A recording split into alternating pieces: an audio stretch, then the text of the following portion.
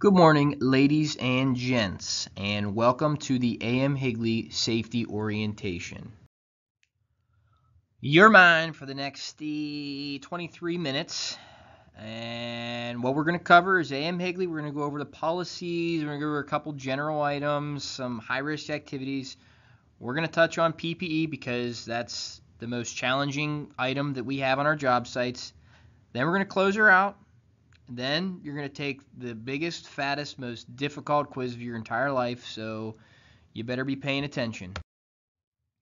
Starting it off, this is really all about you, this orientation. This slide specifically is about choice. You have the choice to work safely or not.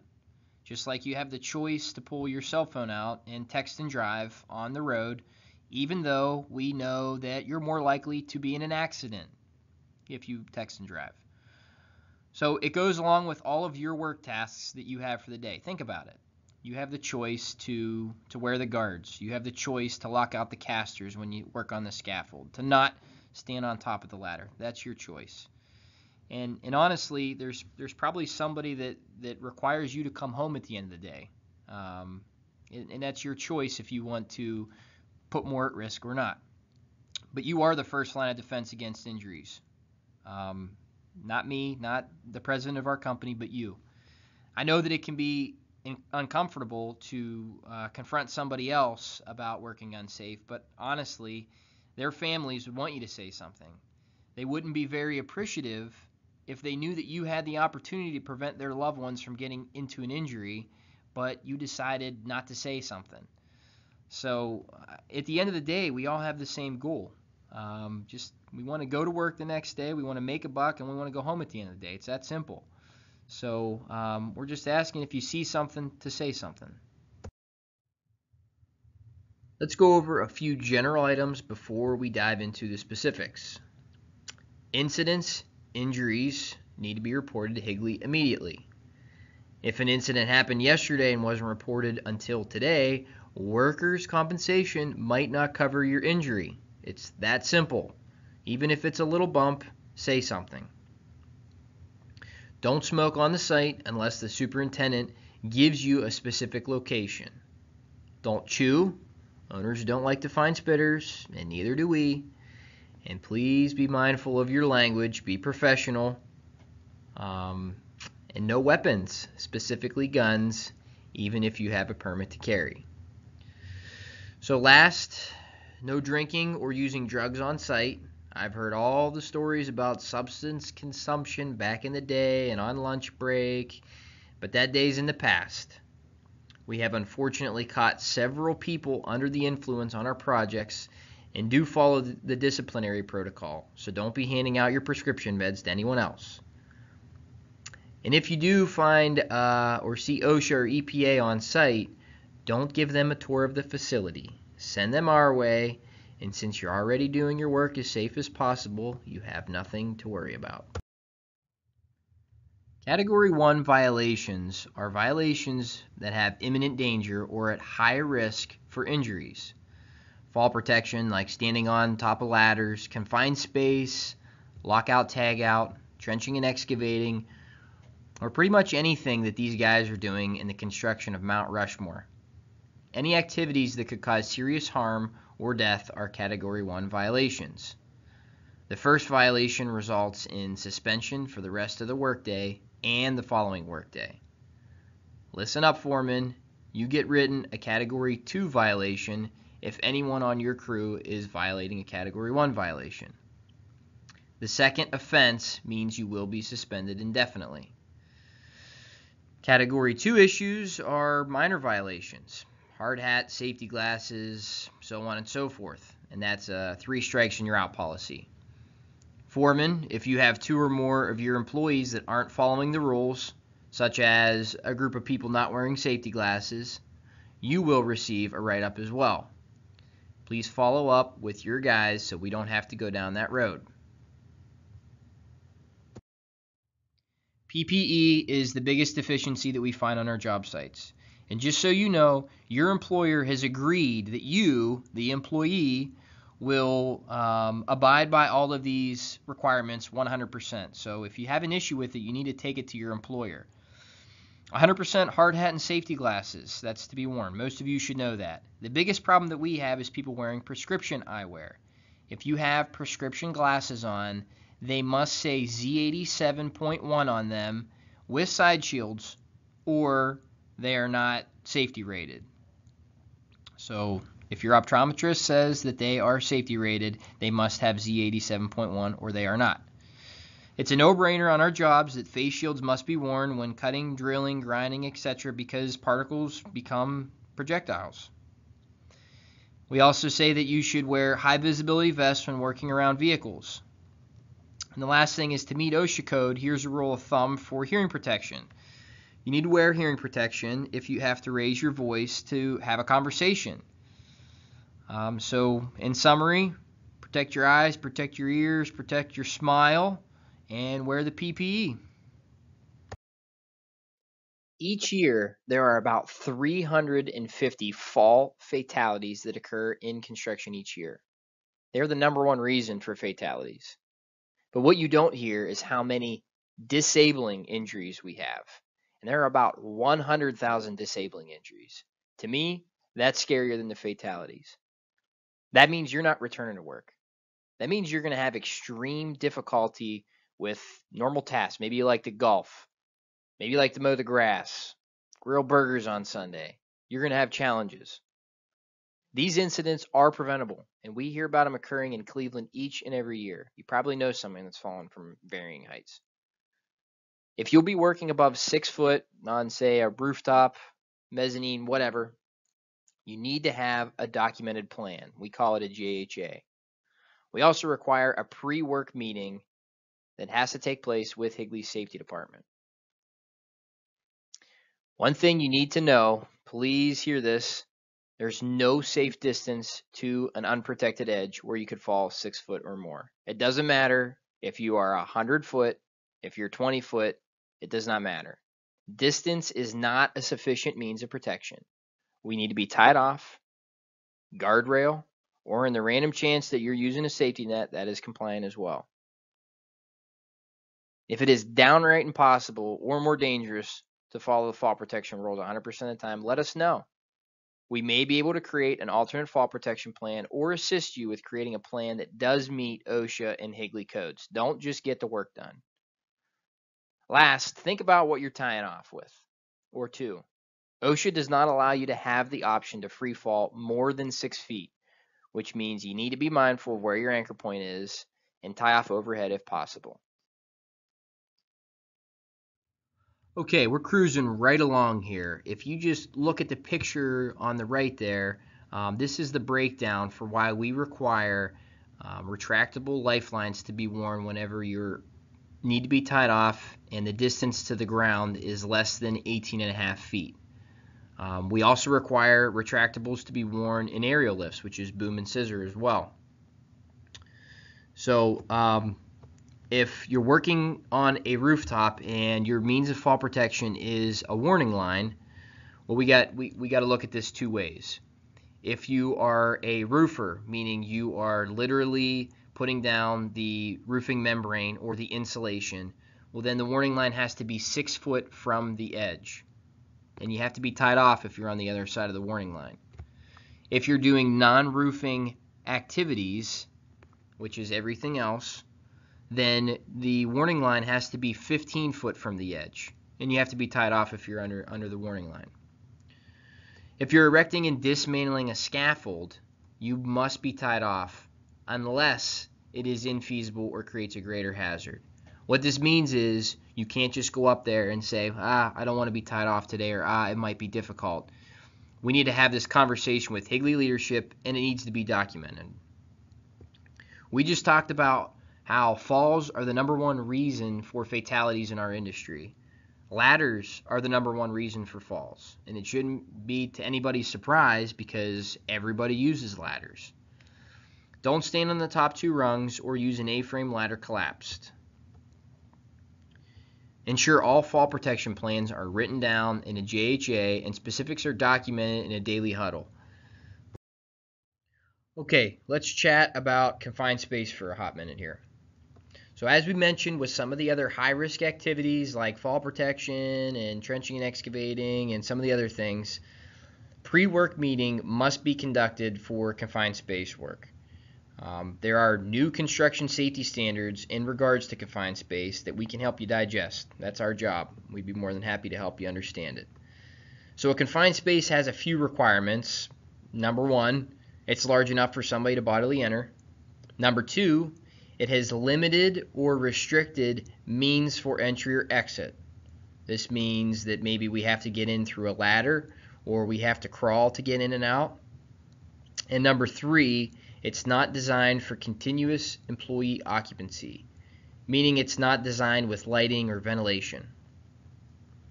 To summarize a permit required confined space, it's pretty much a confined space with a serious hazard. If a serious hazard were to occur in a confined space with limited egress, ventilation, or whatever, it can be a real hazard to get out of that space. A few examples of the confined spaces could include elevator shafts, vaults, tanks, sewer manholes or storm drains, HVAC ducts, attics and basements depending on the layout, and crawl spaces. That's just a few of them. There's many more. So just to reiterate, no work is to take place in a confined space until we have a pre-work meeting and the space has been evaluated by a competent person. If you think it could be a confined space, just ask. Silica is a common mineral that we find in many of our building materials. Our brick, our block, our glass, tile, stone, whenever we mix mortar, concrete.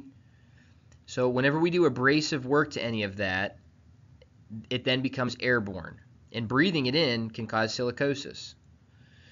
These small particles, once they're breathed in, become lodged deep in the walls of your lungs. When your body tries to attack these particles, they can't break them down because they're crystals. The small parts of your lungs then turn into scar tissue. This is known as fibrosis. This makes it extremely difficult to breathe, almost like somebody is standing on your chest. Silicosis often doesn't occur until 15 or 20 years after the exposure throughout your career. Other medical issues can also occur from breathing in silica dust as well, not just silicosis. And it's also known as a carcinogen, which means it causes cancer. The new permissible exposure limit is 50 micrograms per cubic meter of air. It sounds like that's a different language, but what this is equivalent to is 6 grains of sand pulverized and put into a 1 cubic foot space around your breathing zone for an entire day. 6 grains of pulverized sand. That's it. So the question is this: how can we make sure that we're under the new permissible exposure limit? And the answer is this: ensure all silica dust generating tasks that you are completing are covered under Table 1, or your company has an exposure assessment, which is just an air sample. The exposure assessment must represent the work that you are completing. So if you have an exposure assessment for jackhammering and you're only going to be doing mortar mixing on site, they don't add up. They're not the same. So what is Table 1, you ask? I'd be happy to tell you. All right, so we're going to talk about Table 1. And while this example, if you look just below the arrow there, is for handheld grinders for mortar removal, which is tuck pointing, there are many different tasks that are covered by Table 1. So there's demo with large equipment. There is jackhammering and many other tasks or tools that are discussed. This one, we're just going to talk about handheld grinders for mortar removal. So if you follow across where I have that red arrow, as we just said, that is the equipment or the task. The second column is the engineering and work practice control methods. And then last is the required respiratory protection that you need. So if we follow the handheld grinders and then we talk about the engineering controls, and we use grinder equipped with commercially available shroud and dust collective system. We operate and maintain the tool in accordance with the manufacturer's instructions. And then we talk a little bit more about the dust collection down there at the bottom. If we slide over again, respiratory protection is broken out into two columns: less than 4 hours and more than 4 hours. So if we take a summary of this, we say that we're going to do tuck pointing, we're going to follow all of the engineering and work practice controls, and our task is maybe 3 hours. Well, then you'll see right there that it says APF of 10, and that is the required respiratory protection for less than 4 hours as long as we follow the engineering controls. And if we do all of that, OSHA says we are under the permissible exposure limit. What is APF? Well, APF means assigned protection factor, and all that really means is how much protection your respirator is giving you. So in our last example, if we did the task of tuck pointing for less than 4 hours, we need an APF of 10, and here's two examples right here. And if we do it for more than 4 hours, then we needed an APF of 25. So there's two more examples on the right side there. So to wear a respirator, we need to have a medical evaluation and a fit test, and these need to be done annually to make sure that we are good to wear a respirator. And the last thing that I want to mention in the first bullet point is that there's no dry sweeping for housekeeping of silica dust. I know, shocker, crazy, end of the world. But realistically, that is where some of the highest exposure concentrations come from, is whenever we dry sweep silica dust. It now becomes airborne again, and everybody around is now engulfed in it. So OSHA has said that either wet sweeping or high efficiency particulate air filtered vacuums are required for housekeeping, HEPA vacuums or wet sweeping.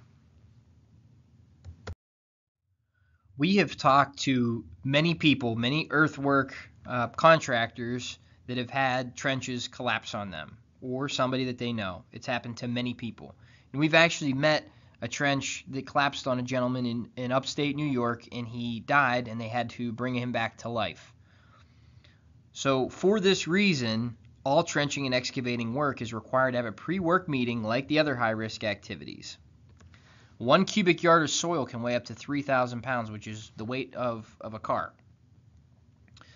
So before anybody enters a trench, soil must be classified by one visual and one mechanical means during the pre-entry inspection.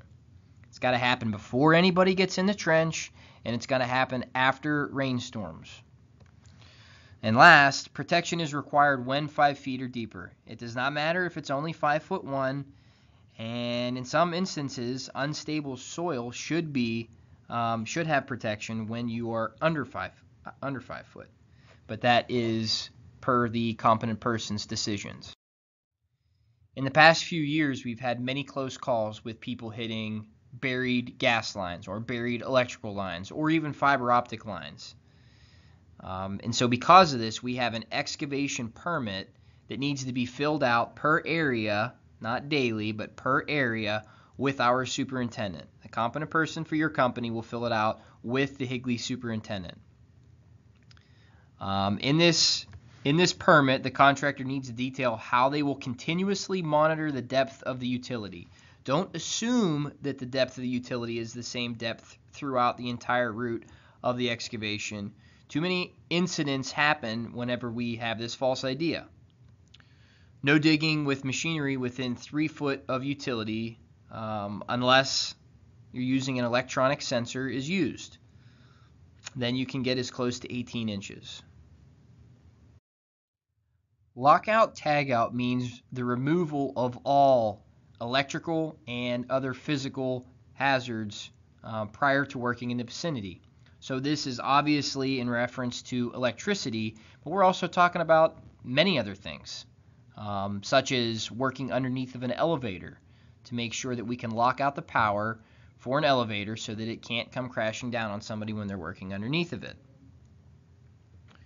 Electricity has been known to arc from the electrical lines into other metal equipment.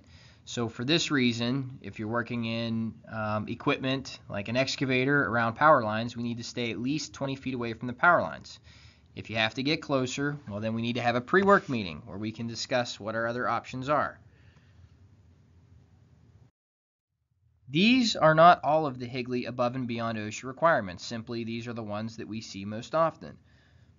Higley has a fall protection rule that is 6 foot for everything. It doesn't matter if you're working on a scaffold, if you're doing steel erection, or if you're on a rooftop. If there is an exposure that you can fall 6 feet or more, you must be tied off. You must have a game plan. If fall exposure is less than 18.5 feet, you need to use a retractable. If you're ever working in a lift, boom, scissor, whatever, you need to have a retractable. No use of safety monitor or control decking zones unless approved by AMHigley. This means, again, that you have to have a positive means of fall protection. 100% hard hat and safety glasses. This is to include what we talked about earlier, prescription glasses. And lastly, each company is required to have an on-site safety coordinator that has OSHA 30 within the past 5 years and the first aid CPR within the past 2 years. Only a few more slides. Coming down the home stretch here, the last topic we have is paperwork. So the pre-work paperwork requirements. First of all, each company has a site-specific safety plan. That is a 3SP. If you are the foreman of your company, you need to review this 3SP and you need to sign off on it so that you've seen it, you understand it, and you're agreeing to the rules that your company said you would do. Pre-work meetings are also required for all imminent danger tasks, as we've mentioned several times. We're talking fall protection, trenching, excavating, lockout, tagout, confined space, anything of that nature. And the JHA, Job Hazard Analysis, needs to be updated for any imminent danger tasks. Weekly paperwork, toolbox trainings, and safety inspections.